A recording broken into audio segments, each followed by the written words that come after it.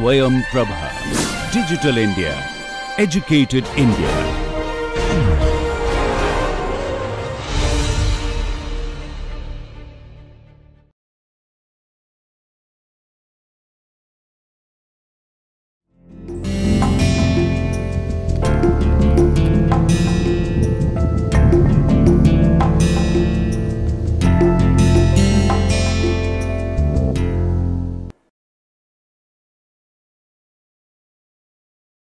Dear students, you are welcome in this class.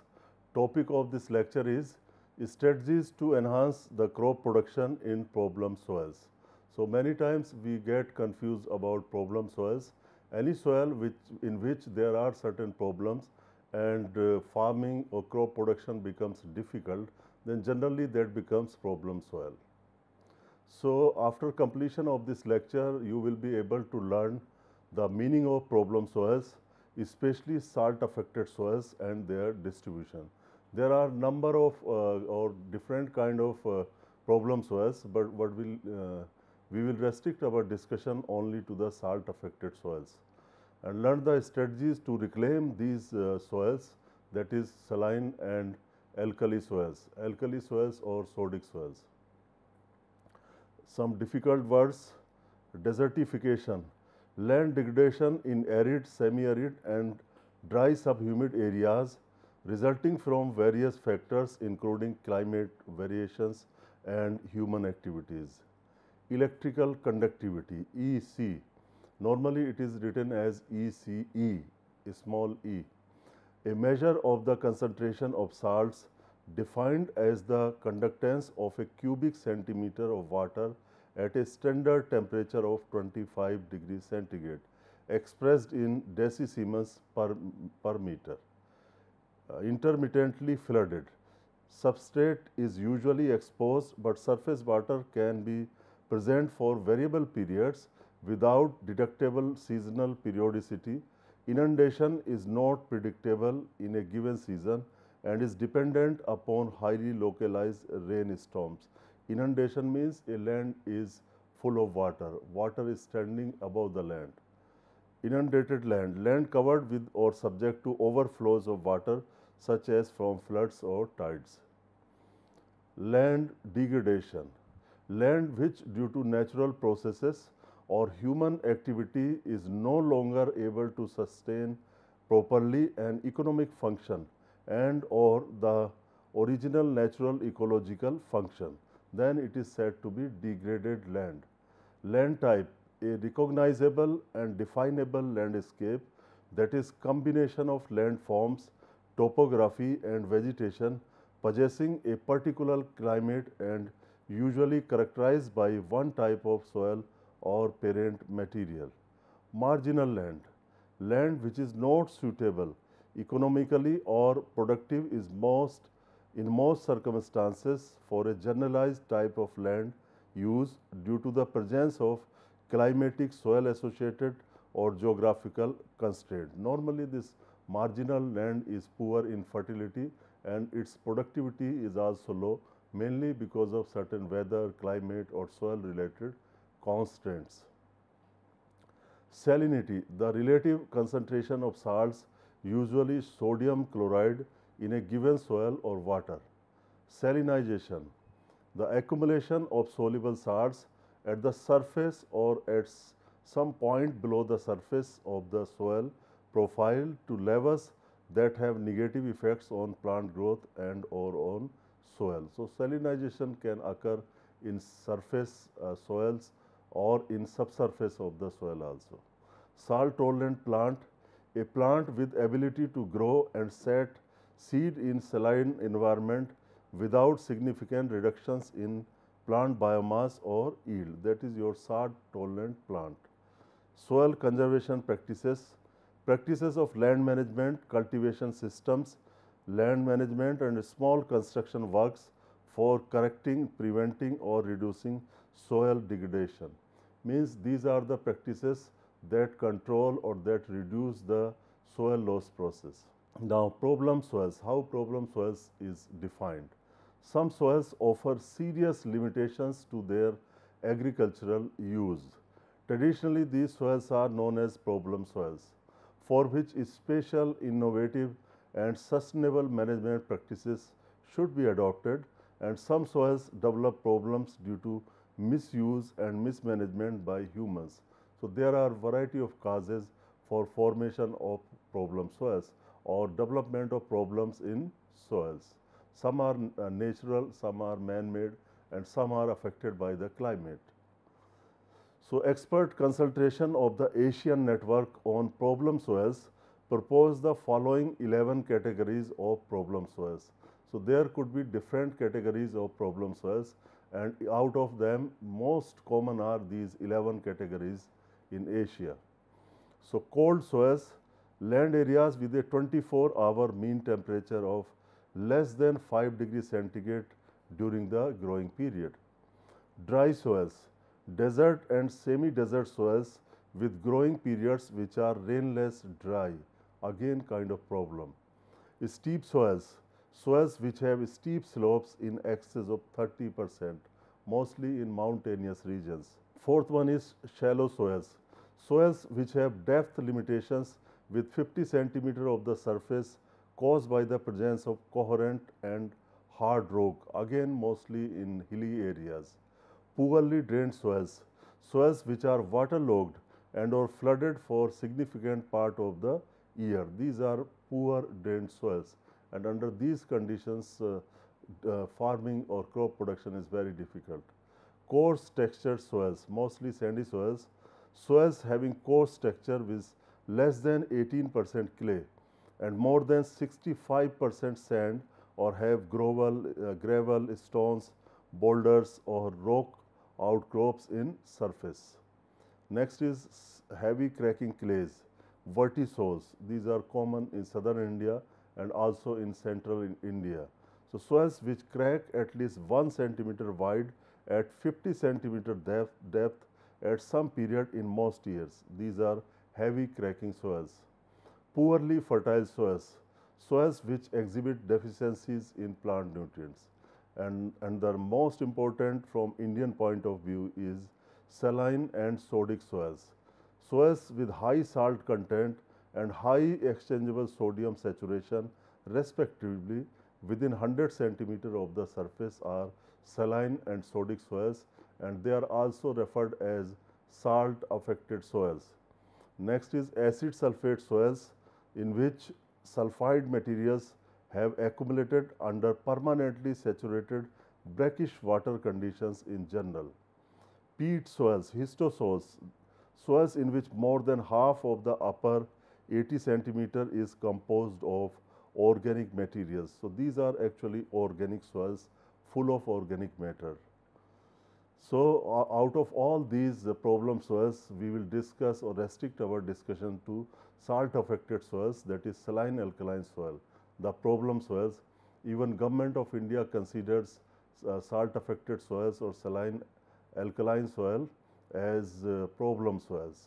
So, as per available estimate, nearly 50% of the irrigated land in the arid and semi-arid regions has some degree of soil salinization problems. Particularly in dryland areas, rain-fed areas, we have this problem quite common. The phenomenon of accumulation of excess salt or acid in the root zone results in a partial or complete loss of soil productivity, and such soil is defined as problem soil. So, in this case, Government of India considers alkali, saline and acid soils and exists mainly in arid and semi-arid regions. So, salt affected soils are also found in subhumid, humid climates, particularly in coastal regions where the ingress of seawater through estuaries and rivers cause large scale salinization. Soil salinity is also a serious problem in areas where groundwater with high salinity is used for irrigation. That is the case of Haryana state or maybe Punjab or parts of Uttar Pradesh, where the groundwater is saline, and if irrigation is done with this saline water, then salinity develops in the soil. Most serious salinity problem is being faced in those arid and semi-arid regions of the country where canal irrigation is major source of irrigation, because canal irrigation you get seepage of water, and then in the nearby area particularly you get water logging conditions, and which may result in salinization of the soil.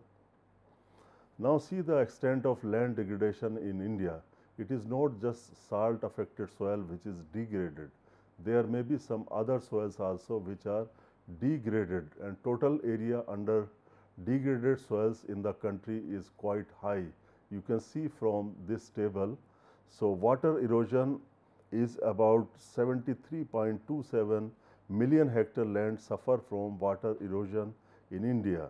Wind erosion 12.4 million hectare, and total land is 85, or you can say 86 million hectare land in India is affected by erosion. And then exclusively salt affected soil is 5.44, and salt affected and water eroded soils is 1.2. If you make the total of all these, it is roughly 7 million hectare. So you can say in India 7 million hectare soils are salt affected soils. Exclusively acidic soils are 5 million hectare. Acid pH less than acidic soils pH less than 5.5 is 5.72. And overall you can see the last row where grand total arable land and open forest approximately 120 million hectare land in India is degraded. Now come back to the saline and sodic soils which we are discussing. So sodic soils are also called as alkali soils. So saline soils and alkali soil, or you can say saline soils and sodic soils. So saline soils are normally white, they are sometimes called as white alkali, and sodic soils are called as black alkali. So you can see the differences in all these categories. First one category is saline non-sodic soil. The EC of the saturated soil extract at 25 degree centigrade is more than 4 decisiemens per meter. ESP is exchangeable sodium percentage is less than 15, and sodium absorption ratio SAR is less than 13%, and it is saline soil. Next soil is saline sodic soil. So you can see EC is more than 4, ESP is more than 15, and SAR is more than 13. Third one is sodic soil or non-saline sodic soil.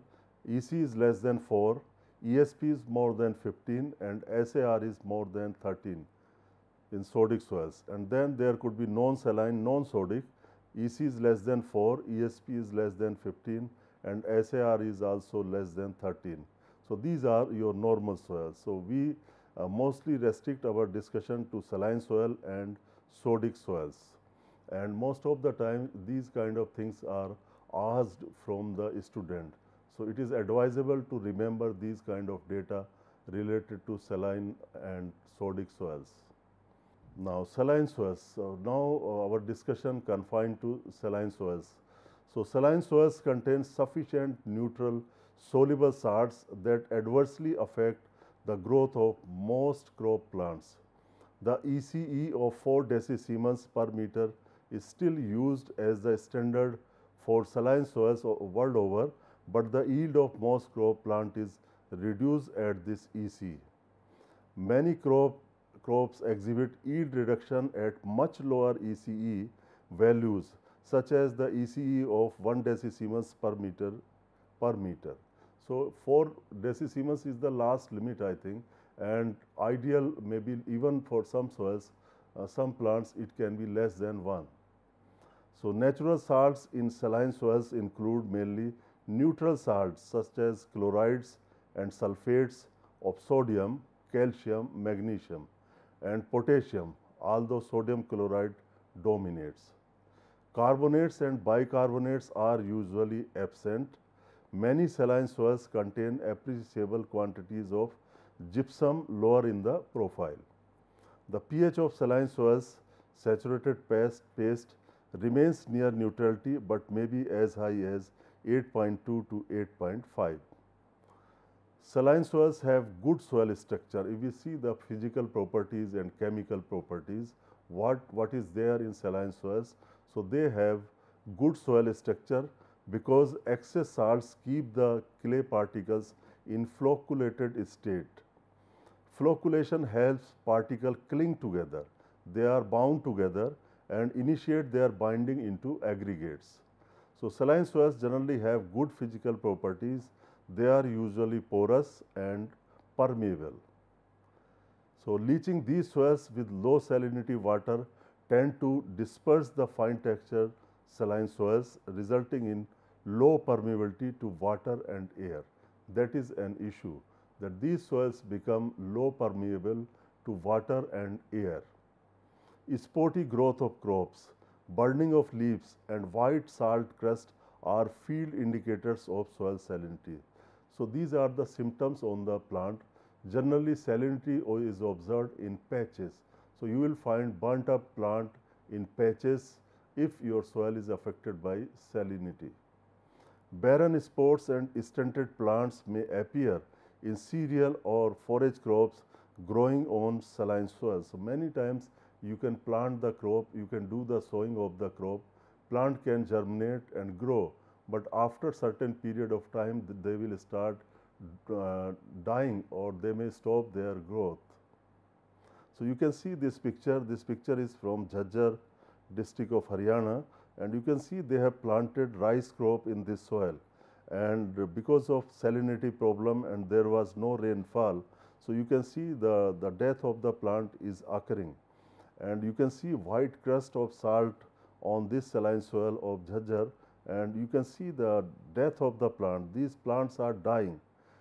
These are rice plants, and you can see sometimes due to salinity, if there is no rain, then farmers are forced to get their land grazed by animals, or because they are not expecting such crop to yield the grains. Now, soil salinity classes, again you can see different classes of soil salinity. Non-saline soil, EC could be 0 to 2 decisiemens per meter, and effect on crop plants is salinity effects are negligible, means up to 2 in general is the safer limit. However, some plant may be sensitive even at 0.5 or 0.8. Slightly saline 2 to 4 and yield of sensitive crops may be restricted, but many crops can be tolerant or resistant to this EC. Moderately saline 4 to 8 decisiemens per meter, and yield of many crops are restricted at this EC. Strongly saline 8 to 16, only tolerant crops yield satisfactory, maybe date palm could be useful. Very strongly saline more than 16 EC, and only a few tolerant crops yield satisfactorily. So, you can see the different grades or levels of EC. Electrical conductivity of the saturated extract, if it is more than 4 decisiemens per meter and exchangeable sodium percent level is more than 15% in these soils, saline sodic soils. The pH values of these soils are usually less than 8.2. These soils have both excess soluble salts and excess exchangeable sodium. The dominant salts in saline sodic soils are chlorides and sulfates of sodium, calcium and magnesium, along with carbonates and bicarbonates. Saline sodic soils. The physical conditions of these soils are good as long as there are high salt levels. High concentration of salts keeps the colloids flocculated and well aggregated. Leaching of salts may cause dispersion and accompanied degradation of soil structure and loss of water permeability. Now we come to another group, third one, which is sodic soils or alkali soils or black alkali. So, sodic non-saline soils contain high proportion of exchangeable sodium, more than 15%, which is quite dangerous, in colloidal surfaces, which keep the particles dispersed and prevent them from binding into aggregate. So, soil aggregation is not there. So, excess exchangeable sodium has an adverse effect on physical, chemical and nutritional properties of soil. A dense layer of clay occurs at or near the surface of sodic soils. This layer, often called a clay pan, is a root restrictive layer. Many soils of ESP more than 15 or sodium absorption ratio more than 15 have very poor soil physical properties which are unsuitable for crop growth. Contents of neutral salts are low. The salts present in sodic soils are capable of undergoing alkaline hydrolysis. Carbonates and bicarbonates of sodium, calcium and magnesium predominate in sodic soils. The electrical conductivity of saturation extract is less than 4 decisiemens per meter at 25 degrees centigrade. pH of saturated soil paste is higher than 8.2. In some cases, it can be as high as 10.5. Dispersed and dissolved organic matter present in the soil solution of some highly sodic soils gives them a dark color, for which these soils were called black alkali soils. So, now you can see the dispersion of the particles and flocculation. So, this is representation. So, on the left side it is dispersion, means there is no binding of the particle. You see picture number A, and see the B, here it is flocculation. So, here dispersion is happening, and which is causing difficulty in root growth, or it causes difficulty in movement of water through capillaries. So, the dispersion of clay particles creates poor soil structure, and these soils are impervious and of low hydraulic conductivity, means movement of water within these soils is getting affected because it is reduced. The total salt concentration in sodic soils could be low or high, but the concept of sodicity is based on the ratio of sodium to calcium and magnesium, means sodium divided by calcium and magnesium. Such kind of ratio are there, which is sodium absorption ratio or SAR.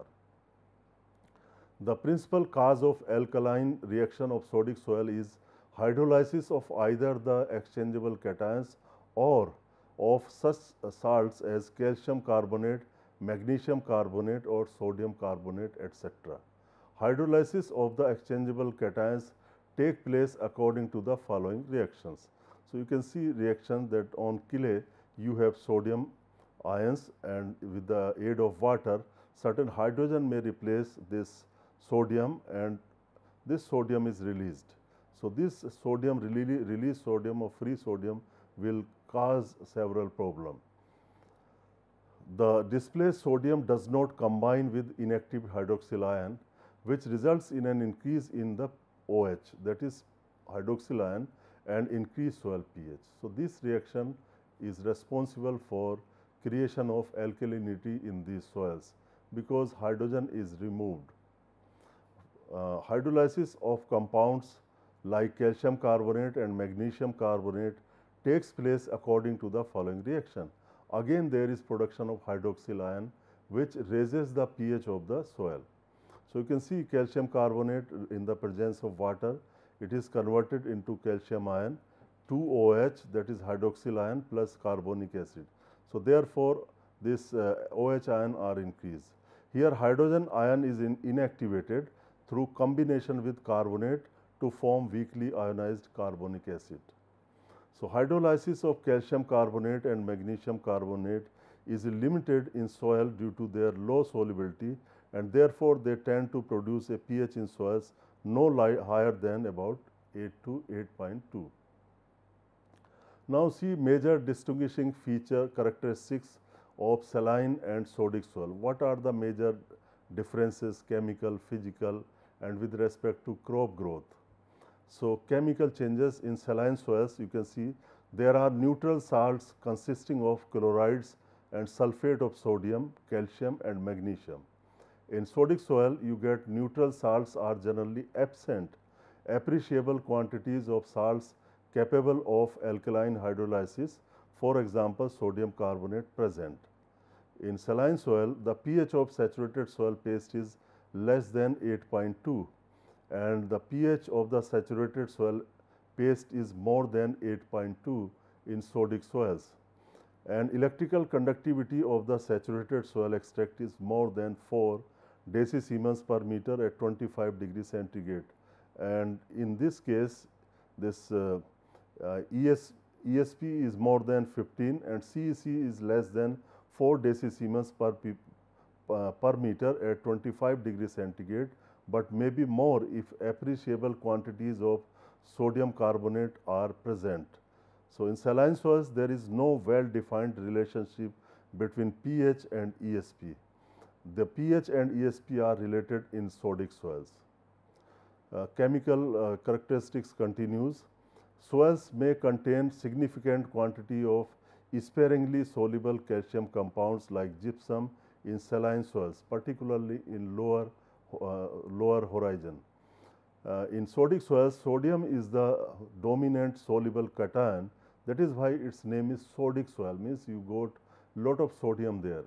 So, high pH of the soils results in precipitation of soluble calcium and magnesium such that their concentration in the soil solution is very low, and gypsum is nearly always absent in such soils, said sodic soil. Now, see differences in physical properties of these two soils. For excess soluble salts, the clay fraction is flocculated and the soils have a good structure. Flocculated means aggregated. Excess exchangeable sodium causes dispersion of the clay and poor soil structure. Permeability of soils to water and air is good in saline soils, however, it is restricted in sodic soils. Now, effect on plant growth, comparison of saline and sodic soils. So, in saline soils, plant growth is adversely affected chiefly through the effect of excess salt on the osmotic pressure of soil solution, resulting in reduced availability of water. In sodic soils, chiefly through the dispersive effect of excess exchangeable sodium, resulting in poor physical properties. Next is in saline soils, through toxicity of specific ion. Sodium chloride boron could be toxic to the plants. Here in sodic soil, through the effect of high soil pH on nutritional imbalances, including a deficiency of calcium, and through toxicity of specific ion like sodium carbonate, molybdenum, they may be directly harmful to the crop plants. Now, see differences with respect to soil improvement. In case of saline soil, improvement of saline soil essentially requires the removal of soluble salts in the root zone through leaching and drainage. So, this is the best practical way to reclaim saline soils, that you leach down the soluble salts. However, it is not applicable in sodic soils. Chemical amendments followed by leaching, irrigation and drainage are needed. So, in case of sodic soils amelioration, you need certain amendments and followed by leaching. So, we need to see reclamation and management of saline soils, because these kind of soils are not good for the plant growth. Many times growth of the crops is stopped or reduced, or finally you do not get good economic yield. Therefore, reclamation of such soil is required if you want to produce the crop. So, we will deal with reclamation under two different parts. So, first we start with saline soils. So, definitely integrated soil, water and crop management strategies or practices are needed to manage saline soils for crop production. No single strategy or practice will work out. Suppose you have leached down the salt and you have made soil good, but still you are irrigating the soil with saline water, then again they will become saline. So, we need to take the things in totality if we want to reclaim these saline soils. So, many low salinity soils can be profitably used for suitable salt tolerant crops without undertaking time consuming and costly reclamation process. So, of course, certain soils are having very light salinity. Under those conditions, slightly tolerable crops which are tolerant to salinity can be successfully grown. However, in some cases, salt may either be diluted to a tolerable limit or removed by leaching. Some soils need reclamation. Next, some soils are more profitably used for salt farming. If it is too high, salt concentration is too high, salt farming is possible. like in coastal areas, people go for salt farming. Where there is a salt crust on the surface, decrusting may be done by mechanical scraping and with soil flushing for improving crop growth. So, different methods are available, but leaching is needed in the reclamation of most saline soils. It refers to the removal of excess salt from the soil profile with the percolating water. Means this is the meaning of the leaching, that you apply some water or irrigation and then percolate the salt beyond the root zone. This process is known as leaching. So, leaching requires more water than normal irrigation, and the amount of extra water needed must be apprehended before leaching is done. Some soils may need decrusting before leaching. Some soils are only slightly saline. For shallow rooted crops, the salts may be driven below the root zone by temporary leaching. The technique will need less water than normal leaching. No chemical amendment is normally needed for reclamation of soils which contain excess salts, only without excess exchangeable sodium. Now, what are the options and principles of management of saline soils? A set of crops. Number one is selection of salt tolerant crops. A set of crops having threshold values close to the ECE of the soil under consideration should be selected for different crop seasons. It can be a viable option for sustainable management of soils with low salinity without employing significant reclamation efforts. There are some crops that can tolerate moderate to high salinity. Dilution of salts in the root zone. Salts affect crops via the roots unless sprinkler irrigation is done. Salt hazard can be reduced if salt concentration in the root zone can be lowered. Drip irrigation with good quality water is an efficient system of diluting salts around the root zone. Now, improving the soil structure of saline soils. So, using organic amendments to improve infiltration and hydraulic conductivity. Decompaction and destruction of root restrictive layers improve rooting of plants and hydrological conditions of the soil, and improving leaching of salts by irrigation and drainage. So, extra water is needed to leach excess salts out of the root zone. The quality of irrigation water and draining away the salty water safely should also be important consideration. Other is reducing evaporation with mulch or cover crops. Higher evaporation concentration concentrates soil solution and increases capillary rise of groundwater. So, in this case, what happens, due to high temperature, there may be evaporation from the surface, and sometimes salt come with the capillary rise. When capillary rise and the water comes near the surface, it brings some salts also. So, that way this upper soil parts are enriched by the salts. Maintaining the groundwater table at a safe depth below the root zone. Normally, if your groundwater is very shallow, and under those conditions soils normally become saline. Maintaining a crop while reclamation is underway. The crop will be benefited from the management practices and compensate for the cost of reclamation. So, certain crops can be established in saline soils, and that can help in lowering the problem. Selection of salt tolerant crops for saline soils. The maximum average EC value the crop can tolerate without any decline in yield is known as the threshold value. You need to understand it. I repeat it, the maximum average ECE value the crop can tolerate without any decline in yield is known as threshold value. So, the percent loss in yield for each unit increase in EC above the threshold is known as slope coefficient. So, sensitive crops having threshold EC value in parenthesis. For example, beans are quite sensitive, 1, carrot 1, strawberry 1, onion 1.2, almond 1.5, blackberry 1.5, plum 1.5, apricot 1.5, orange 1.7, peach 1.7, groundnut 1.8. So, this is the list of the crops which are very sensitive to EC. Moderately tolerant to tolerant crops. Threshold EC value is given in the parenthesis. Red beet 4, so no problem here.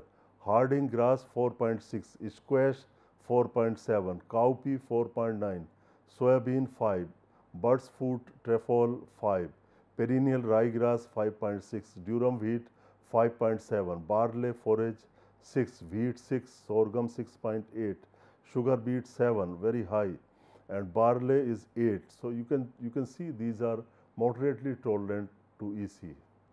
Now, there may be some crops which are tolerant to chloride also, because chloride is also an issue. So, perennial ryegrass, durum wheat, barley, wheat, sorghum, Bermuda grass, sugar beet, wheat grass, crested fairway, cotton, tall wheat grass, and barley etc. are tolerant to chloride. Now, you see this salt scraping. If your soils is having salts on the surface, they can be scraped by some spade or by some implement. So, what is salt scraping? It is required for saline soils. So, in soils of arid and semi-arid regions where a salt crust often develops on the soil surface due to high evaporation and low leaching. So, here scraping is the simplest way of reclaiming a saline soil if salts are accumulated on the surface. The mechanical removal of salt is employed. In such environmental conditions, this practice is appropriate as suggested by Kang and co-worker. So, removal of the salt layer exposes the relatively low salinity subsoil, which gives a better yield, because there is no salinity in subsoil layer or maybe very small fraction of soil salinity. But the process has a limited success because salts tend to accumulate again, because there may be some capillary rise, there may be water which is saline for irrigation. So, salts further accumulate due to lowering the ground level through salt scraping or soil desurfacing in relation to the water table. Scraping of salts improves plant growth only temporarily. Moreover, disposal of scraped salt is a problem. So, overall, this is not a permanent solution of the problem. However, for temporary improvement, we can go for this removal of the salt from the surface. Then next approach is salt flushing.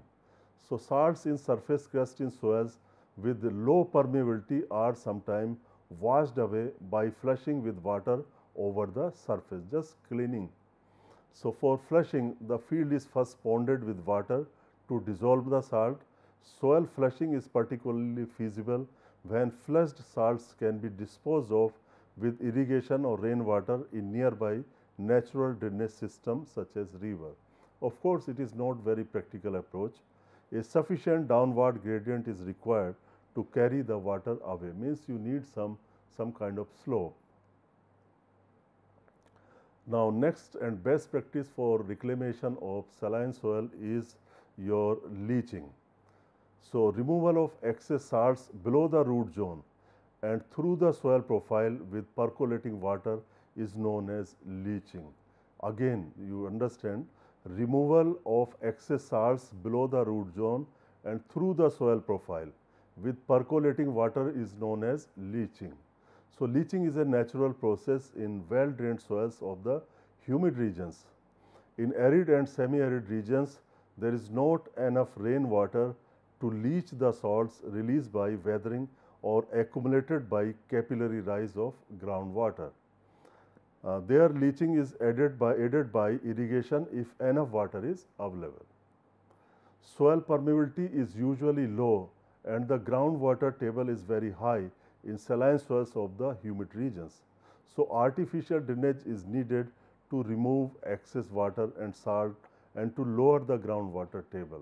That is another problem. If your water table is very shallow, then you need to drain out water.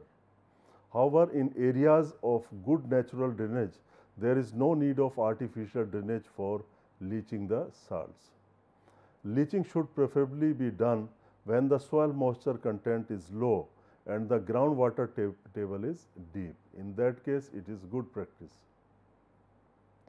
Now, reclamation and management of sodic soils. Several different approaches including chemical amendments, tillage operations, crop management practices, hydrological manipulations and electrical currents have been used to ameliorate sodic and saline sodic soils. A number of tillage options such as deep plowing and subsoiling have also been used to break up the shallow, dense sodic clay pans and or natric horizons that occur within 0.4 meter of the soil surface. Management of sodic soils also requires leaching through irrigation and drainage. However, before leaching, excess exchangeable sodium must be replaced by some suitable cation so that the ESP can be lowered to the desired level, although with growing suitable crops. So, in this case, you need some amendments so that the sodium is removed and then this sodium can be washed away. This sodium can be accumulated on the clay particles or humus particles or at many other places, and that sodium is required to be removed because main problem is because of this sodium. So, that sodium can be removed by calcium or by sulfuric acid. The replacement needs amendments that contain calcium or that produce calcium ions after application to the soil. Now, number one is crop selection for sodic soils. So, rice and dhencha can be used in this case. Sesbania aculeata is dhencha. Another species is Sesbania rostrata. Sesbania rostrata is stem nodulating Sesbania, and this is your root nodulating. In both cases, there may be some nodules on the root, but rostrata is primarily a stem nodulating legume or Sesbania. So, these are normally used as green manure, but they can be used for reclamation of sodic soil also. So, rice also very tolerant to sodicity. So, appear to be tolerant. Wheat and bajra are only moderately tolerant, and legume crops like mash, Phaseolus mungo, which is known as urd bean also or black gram, and lentil are relatively sensitive to excess exchangeable sodium. So, we need to select the crops which are tolerant to sodicity. There may be certain grasses like karnal grass that can be established. So, crop selection for sodic soils is also important. Which crop will be the first crop after reclamation of the soil? Such decisions are to be made by the farmer. So, crops tolerant to high exchangeable sodium. Karnal grass, which is known as Diplacni fusca, Rhodes grass, Chloris guyana, para grass, Brachiria mutica. It is quite common ameliorant, or you can say it can be established in sodic soils. Bermuda grass is your common doob grass, Cynodon dactylon. Rice, Oryza sativa, is very tolerant, particularly when you grow rice in standing water. It does not matter what is the pH of the soil if you keep a waterlogged soil for rice production. So, because it has the capacity to change the soil pH. If you have standing water, it will change the neutralize the soil pH. Even acidic pH of 3 can be brought to 7, and alkaline pH of 10 can be brought down to 7. So, it has been observed that rice can be grown in soils having pH range from 3 to 10, but condition is that it should be grown as submerged crop or waterlogged crop. So, rice is there, and then dhencha, Sesbania aculeata, and sugar beet is very tolerant crop to sodium. And crops semi-tolerant to exchangeable sodium are wheat, Triticum aestivum. Barley is very tolerant compared to other crops, and oats, raya, senji. Senji is Melilotus parviflora. Bajra is Penicitum typhoides. Cotton, Gossypium hirsutum, berseem, Trifolium alexandrinum, sugarcane, Saccharum officinarum. And crop selection for sodic soil continues. Crops which are moderately tolerant to boron: cabbage, Brassica oleracea capitata; turnip, Brassica rapa; Kentucky grass, bluegrass, Poa pratensis; barley, Hodium vulgare; cowpea, Vigna unguiculata; oats, Avena fachua; corn, Gia maize. In India, we call it maize also. Artichoke, Cyanara iscolimus; tobacco, Nicotiana tabacum; mustard, which is also known as Indian mustard, Brassica jancea; and clovers like sweet clover, Medley lotus indica; squash, Cucurbita pepo; muskmelon, Kharbuja, Cucumis mellow; and cauliflower, Brassica oleracea botrytis. In continuation to the crop selection for sodic soils, let us see crops which are tolerant to boron. So, alfalfa medicago sativa, this is a fodder crop and which has very deep root systems. In India, two kind of crops are available. One is annual alfalfa and other is perennial kind of alfalfa, and it is good fodder crop. Then purple vetch, Vicia bengalensis; parsley, Petroselenium crispum; red beet, Beta vulgaris; sugar beet, Beta vulgaris; and tomato, Lycopersicum, Lycopersicum. And there is a group of crop which are tolerant to boron, very tolerant to boron: sorghum, Sorghum bicolor. It is a crop of dryland or rain-fed areas, the sorghum. Cotton, Gossypium hirsutum; celery, Apium gravulans; and asparagus, Asparagus officinalis. So, these are the crops which can be taken up if your soil is having higher levels of boron. These boron levels are accumulated in soil primarily by irrigation water. So, many times irrigation water is having higher levels of boron and then it increases the level of boron in soil. The increased level of boron is not good for the growth of the crop. Under such circumstances, we can grow the crops which are tolerant to the boron levels. Now, amendments for sodic soils. So, definitely you need certain amendments, certain chemicals, certain organic materials by which we can reclaim or we can improve the sodic soils. So, several chemical amendments are available. They have been proposed for the reclamation of sodic soil. Lot of research work has been done and recommendations have come up, and the most common amendments include soluble calcium compounds such as gypsum and calcium chloride, which produce calcium ions that replace the exchangeable sodium ions. Means exchangeable sodium ion means sodium ion which is attached to the exchangeable sites. So, exchangeable sites are actually the soil colloids. In soil you have two kind of colloids, organic colloids and inorganic colloids. Inorganic colloids are mainly clay minerals which have overall negative charges. They also have some positive charges, some negative charges, but overall charge of clay particles or these exchangeable sites are negative. So, therefore, potassium is attached to those kind of exchangeable site which is known as exchangeable sodium. So, this exchangeable sodium can be replaced by calcium. So, we prefer to have amendment which contain calcium in them. So, that is why gypsum is the most commonly used soil amendment, containing about 16 to 18% sulfur also, and it contains of course calcium, CaSO4, 2H2O, and this is the cheapest source of sulfur also.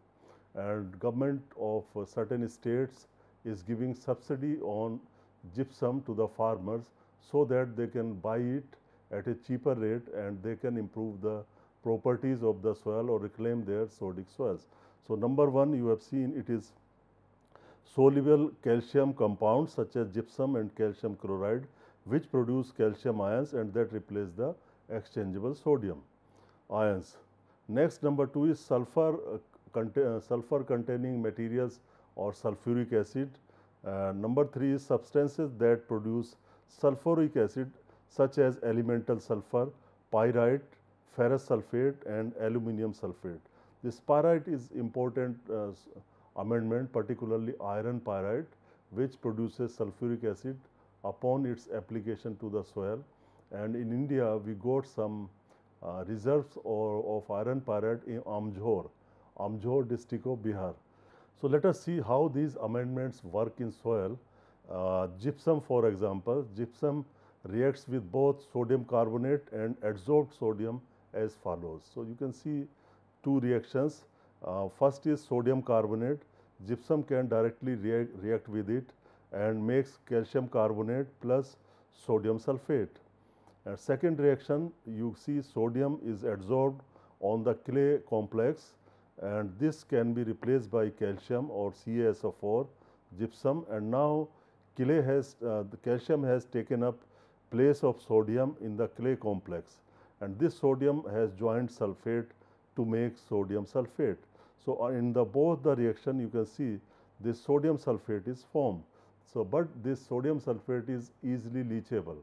Now you can apply water and that can be percolated down, so your soil will be improved or reclaimed by this gypsum. But it is not easy to calculate the gypsum requirement. Several methods are available how much gypsum I can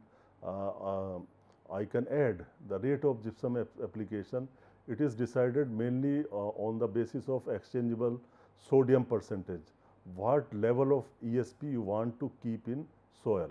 If you want to reduce this ESP level to very high level, then high doses of gypsum are required, and if you want slight change in ESP, you need less doses.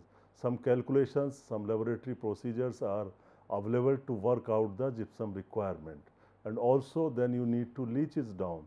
So calculations can be done to find out the leaching requirement.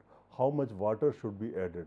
That again will be decided by quantity of gypsum used or required, as well as ESP level, exchangeable sodium percentage level in the soil. Calcium chloride can be used as amendment, and it is CaCl2 2S2O is a highly soluble salt which supplies soluble calcium directly.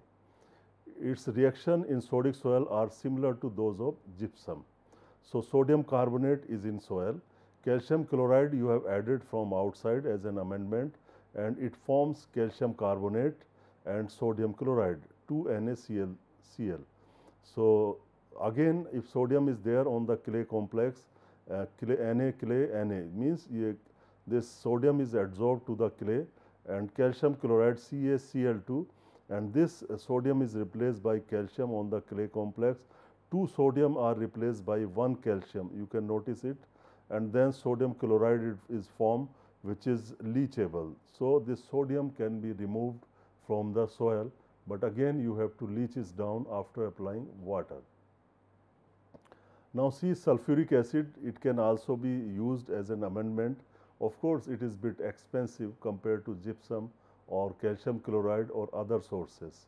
So sulfuric acid, upon application of sulfuric acid H2SO4 to soils containing calcium carbonate, it immediately reacts to form calcium sulfate and thus provides soluble calcium indirectly.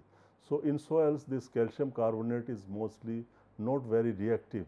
So first this sulfuric acid will react with sodium carbonate, and then it will form gypsum, and this gypsum can act. So you can see here Na2CO3 plus H2SO4, carbon dioxide is released, and sodium sulfate is formed, and this calcium carbonate react with sulfuric acid, so calcium sulfate is formed or gypsum is formed, and water and carbon dioxide. Then again this calcium sulfate will remove sodium from the clay complex like in previous cases, and the sodium will be replaced by calcium, and sodium sulfate will be formed finally, and this sodium sulfate is leachable. Now you can leach it down from the soil. Now next amendment is iron sulfate and aluminum sulfate. Iron sulfate or ferrous sulfate is very effective in reclaiming these soils. So iron sulfate can be called as ferrous sulfate also. So both of iron sulfate FeSO4 7H2O. So, this is heptahydrate, and aluminum sulfate Al2SO4 thrice 18H2O. This is formula of aluminum sulfate, are solid granular materials soluble in water. When applied to soils, these compounds hydrolyze to form sulfuric acids. So, they are forming sulfuric acid. So, FeSO4 reacts with water and it produces sulfuric acid, H2SO4 plus ferrous hydroxide. And then this sulfuric acid H2SO4 combines or reacts with calcium carbonate and it forms calcium sulfate, water and carbon dioxide. So, ultimately you are seeing in this reaction also, like in last case, here also first the calcium sulfate is formed, which is gypsum, and this calcium sulfate will react with clay, sodium complex, and then NaC clay, Na means two atoms of or ions of sodium will be replaced by one ion of calcium, and then calcium replaces the sodium. It takes the place of sodium and sodium sulfate is formed, which is leachable. You can leach it down. Now, see, sulfur can be used as an amendment, but it takes time to make the sulfuric acid from added sulfur. If this sulfur will be converted into sulfite and then sulfate. So, it takes about more than 1 month time if you have got normal particles of the sulfur. So, sulfur can be used. It is not soluble in water and does not supply calcium directly for replacement of adsorbed sodium. When applied to soils, sulfur undergoes oxidation to form sulfuric acid and gives reactions as shown below. You can see elemental sulfur 2s and power is 0. Now, you get oxygen and it is converted into SO3 sulfate, and you should remember that it is microbial aided reaction, means certain microbes are involved in this kind of oxidation. And then the sulfide formed, it will react with the water or moisture available in the form and it will form sulfuric acid H2SO4, and then this sulfuric acid will react in the soil with the calcium carbonate or some other carbonates, and then it will form calcium sulfate gypsum. And next is iron pyrite FeS2. It is another possible amendment for sodic soil reclamation, and you can see it is in 4 parts. 4 parts you can see this reaction. Part 1, iron pyrite plus water plus 7H2O, it forms ferrous sulfate plus sulfuric acid, and then ferrous sulfate plus oxygen plus sulfuric acid, it forms ferric sulfate.